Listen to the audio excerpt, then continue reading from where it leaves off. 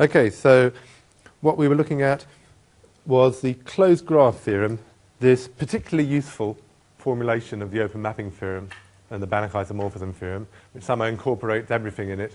And this is the one that's actually used most often when you want to prove that maps are definitely continuous. When you're not sure and you want to call up on some theorem to prove that some linear map must be continuous, this is the one you usually call on.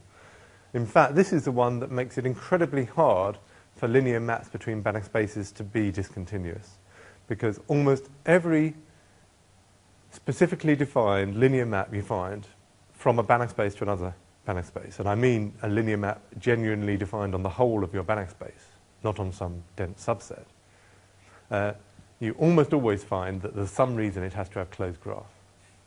And then that forces it to be continuous. And this is not actually too much of a surprise, because to get a genuine discontinuous linear map between Banach spaces, you actually need to use something like the axiom of choice to show that there are any. It's much easier to find discontinuous linear maps between norm spaces, but to find a discontinuous linear map from a Banach space into a norm space is that you'll never find one you'll never come across one in reality other than those sort of that exist using the axiom of choice. We've got one new handout today, the handout on commutative Banach algebras. And I was just saying that the G14 TAN assessed coursework, I have the sheet ready, but I have to get it moderated to make sure it's okay. I'll be handing it out next week. And while you're all here, let me just mention that the rubric for the exam for G14 TAN is going to be the same rubric. So it's the same system as for G14 Fun. So it's a 3-hour exam, 5 questions, best 4 count, full marks for 4 perfect answers, no calculators in this exam. But then who needs a calculator for functional analysis?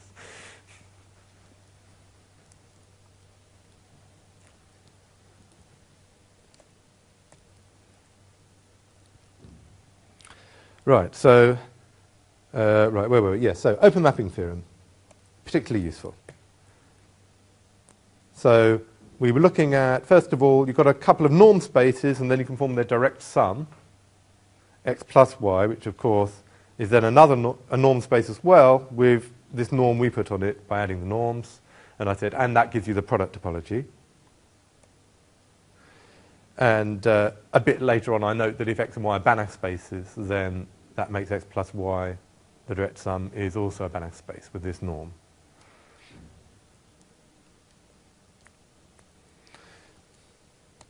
So if x and y are complete,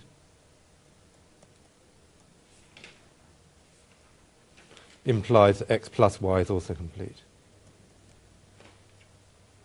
with norm 1.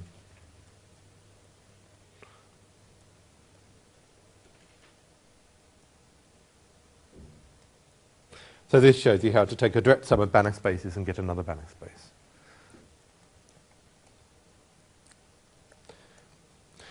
Then we looked at the graph of a linear map,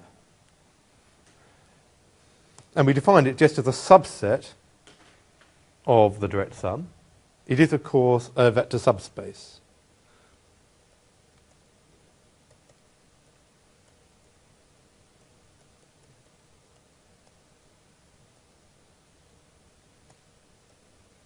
Of the direct sum. That's because t is linear. So if you add the x values, you will also add the tx values. And if you multiply the x value by a constant, you'll also multiply the tx value by a constant. And so it does work as a linear subspace as well. Moreover, it's isomorphic to x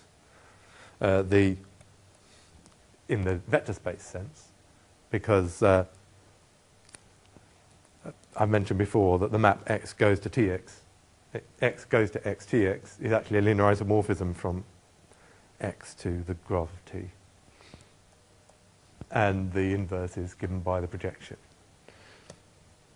I'll come back and mention that again in a moment. Okay, and so closed graph means that you should be closed in the product topology, or or with respect to this norm 1, and so on. And then if x and y are Banach spaces, then x plus y is a Banach space, and then if you've got closed graph, then the graph becomes a Banach space as well, using the because it's a closed subspace of the a closed vector subspace of the direct sum.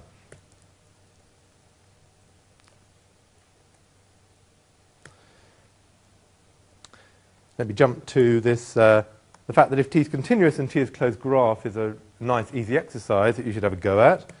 And that does one direction of the closed graph theorem. This is the easy direction of the closed graph theorem, and it's valid for maps between norm spaces. Okay, so this is valid whether or not x and y are complete. But the converse, you need x and y to be Banach spaces. And under those circumstances, the converse holds, and that if you've got closed graph, then T is a continuous linear map. It is, of course, this T is linear, don't forget, for the converse. You don't need, you get closed graph anyway, even if T isn't linear, for any continuous map between metric or even topological spaces. So you get closed graph for free.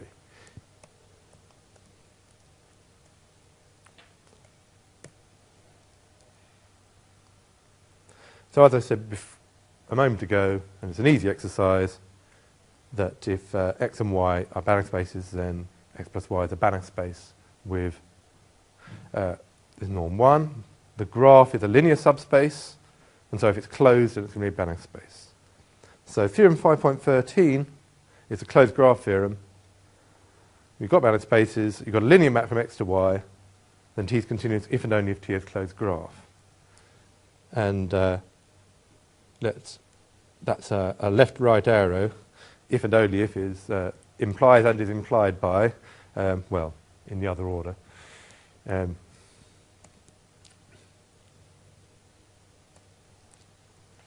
So, proof of this,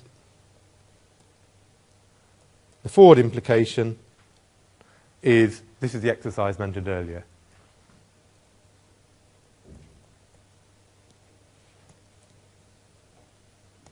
That T continuous implies T has closed graph. So that's the easy direction. And that doesn't need completeness.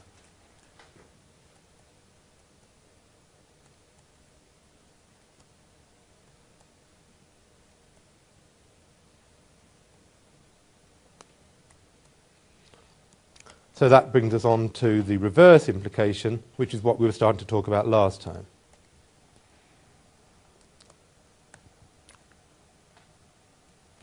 So we drew this picture last time, just to show us what was going on. We've got our linear map from x to y, and you've got the graph of t living in x cross y, graph of t. Let me just say what we're given. We're given, remember, x and y are complete. So x plus y with norm 1 is a Banach space.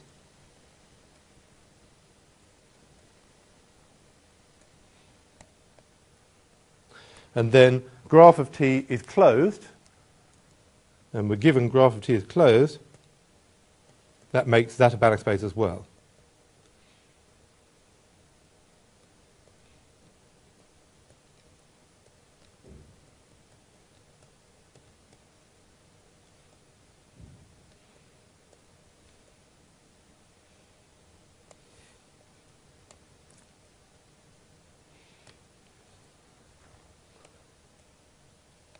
Now we've got our standard coordinate projections, px and py.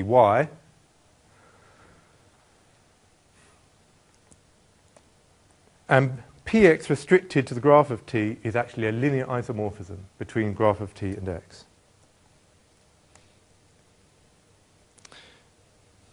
We have that x and graph of t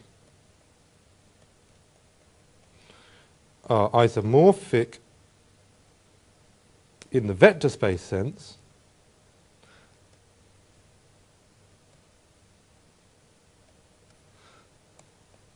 to start with, using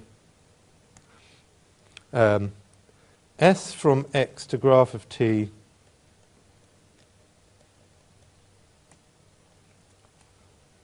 defined by S of x equals x t of x, which will get you to everything in the graph once for each element, because the graph has only got one for each element of x. That's how the graph's defined. The inverse map s to the minus 1 from graph t to x is just px restricted to graph t, the usual coordinate projection. So that takes x tx goes to x. But px is continuous, so this is continuous.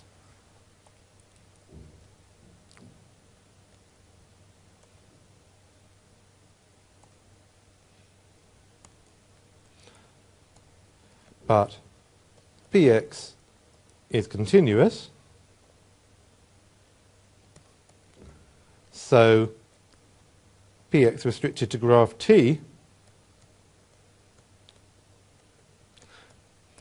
is a continuous linear isomorphism between the Banach spaces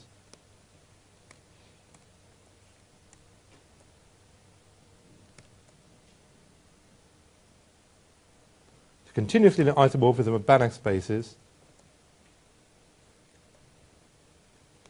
from graph t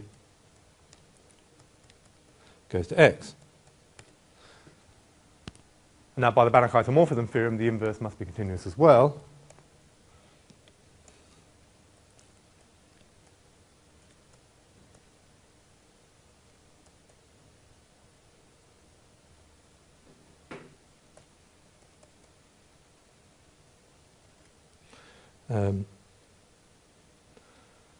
The inverse of this map is also continuous,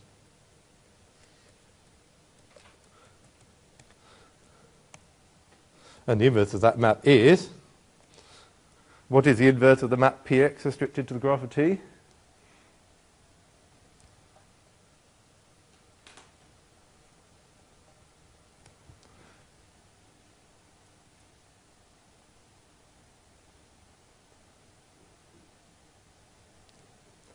I've got a couple of maps mentioned up here. Which are both isomorphisms, one in each direction. The coordinate projection we get to be continuous of 3. We restrict it to the graph of t, it becomes a continuous linear isomorphism. The inverse of that continuous linear isomorphism will be a map from x to the graph of t. Which map is it?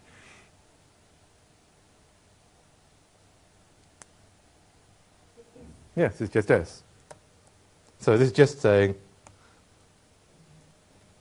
S is continuous from x to graph t.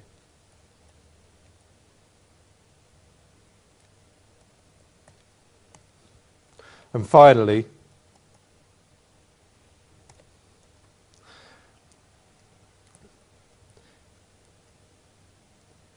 t is actually equal to py composed with s. Because look, t of x is equal to py of x t of x. The projection onto the second coordinate, gosh, have I got the right number of brackets there? 1, 2, 3, 1, 2. Yes, amazing. That's a lot of brackets. Okay. Some of those brackets can be eliminated.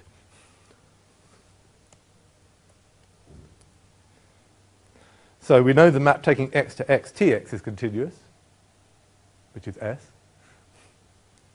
And then you project onto the second coordinate and you get T. So, since Py is continuous,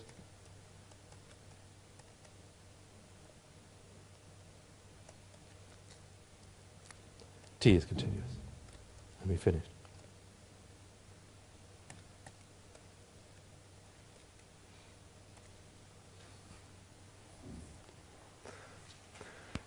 Where did we use the fact that they were Banach spaces?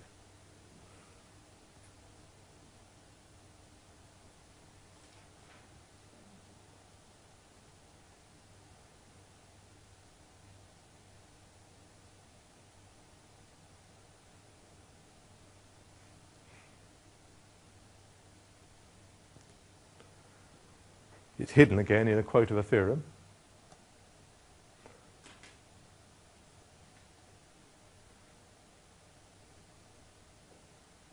So where did we quote a theorem?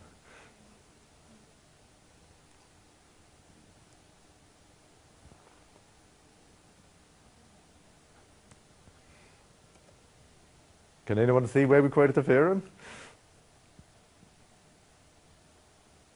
The Banach isomorphism theorem, right?